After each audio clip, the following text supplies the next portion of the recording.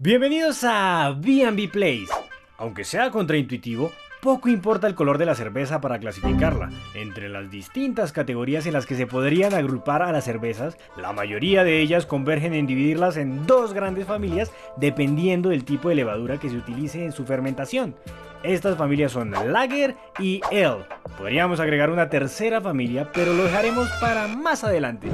En la mayoría de los casos, ojo, no en su totalidad, pero sí en su gran mayoría, las cervezas comerciales de Latinoamérica son Lager. Las cervezas como Modelo, Corona, Águila, Póker, Quilmes, Brahma, Pilsen Callao, Cristal y Paceña son Lager, predominantemente del estilo Pilsner, que son de color dorado. Por esto la gente las llama claras.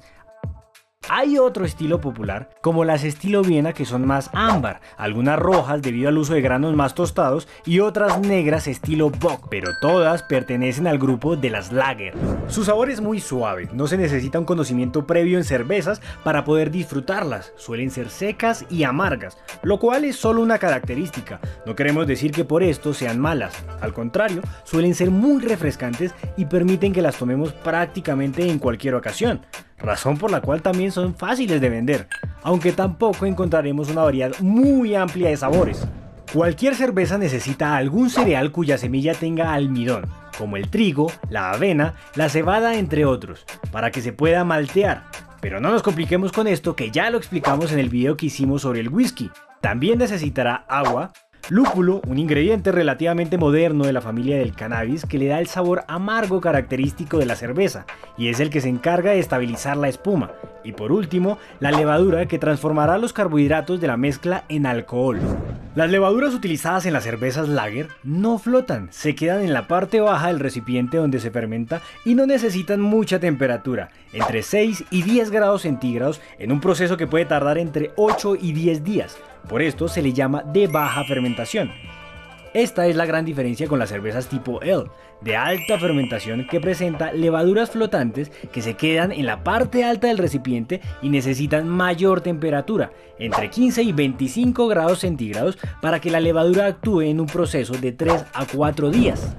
Lo que da como resultado cervezas con un sabor muy particular, un poco dulce y sabores más experimentales, con un retrogusto muy característico, que es lo que mucha gente confunde con la expresión "es más fuerte". Las cervezas artesanales suelen ser ale, por lo que la primera impresión tiende a ser un poco chocante para quienes solo han consumido cervezas comerciales. Dependiendo del país de origen, las ale y las lager recibirán diferentes nombres por manejar diferentes estilos de cerveza. Este será el tema de nuestro próximo video, por lo que no olvides suscribirte al canal y darle a la campanita para no perderte ninguna de las novedades que estamos preparando. ¿Sí o no, Marino? Sí, señor. Como ya lo habíamos mencionado, hay una tercera familia para clasificar a la cerveza, y no es propiamente un tipo de fermentación distinta, sino una forma de preparación diferente. Las Lambic, o de fermentación espontánea, son cervezas que se fermentan en tinas abiertas de poca altura y se hace para que la levadura del ambiente sea la que fermente el mosto. Este proceso puede tardar entre 6 meses a 2 años. Suelen ser amargas, ya que se les va agregando lúpulo viejo durante todo el proceso y tienen muchas notas ácidas en su sabor. Desde ahora ya no vas a diferenciar a las cervezas por sus colores, sino hablarás de Lager o Ale. Y si te hablan de una tercera familia de cervezas, también podrás defenderte. Por ahora, aprende a diferenciar un tequila de un mezcal en el video que tienes aquí. Nos vemos pronto.